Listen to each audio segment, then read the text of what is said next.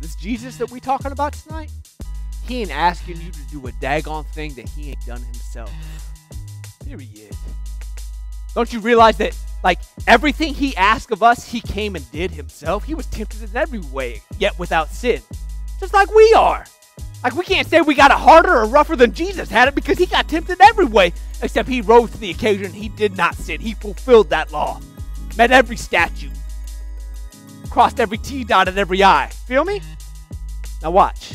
I'm telling you, you're going to have to give birth to something like a Nicodemus. Like, flesh gives birth to flesh, but spirit gives birth to spirit. You're going to have to cry out.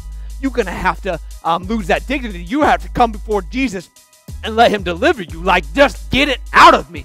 And that's what happened to Jesus. He ain't asking you to do nothing he ain't done, right? Let me show you. I'm going to finish you with this. Mark 15. Baby, this is beautiful. Beautiful. Now watch this. You're going to see how it ended for Jesus and what he did in it. Mark 15:33. At noon, darkness came over the whole land until 3 in the afternoon. And at 3 in the afternoon, Jesus cried out in a loud voice, my God, why have you forsaken me? When some of those standing near heard this, they said, listen, he's calling Elijah. Someone ran, filled a sponge with wine vinegar, put it on a staff, and offered it to Jesus to drink. Now leave him alone. Let's see if Elijah comes to take him down, he said. Now watch this, baby. Watch this. With a loud cry, Jesus breathed his last. Do you see this? With a loud cry, Jesus breathed his last. I'm sorry, you thought he went peacefully, right? You thought he went with dignity. You thought he went with like this aura of righteousness, right? It's furthest thing from the truth. I know we've got it looking good in picture books. Listen to me. Jesus had no dignity on that cross. He hung in like,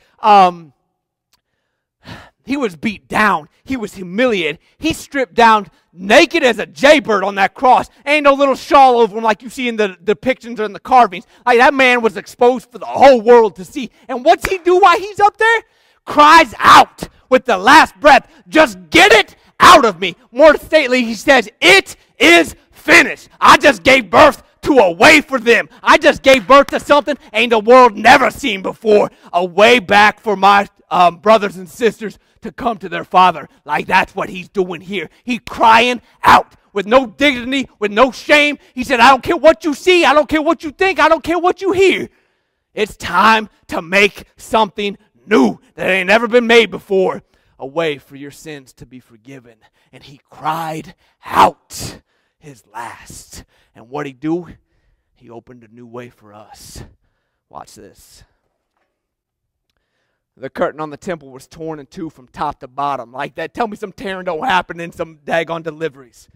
And when the centurion who stood there in front of Jesus saw how he died, he said, surely this man was the Son of God. Like, as soon as he did it, boom! First recorded testimony of a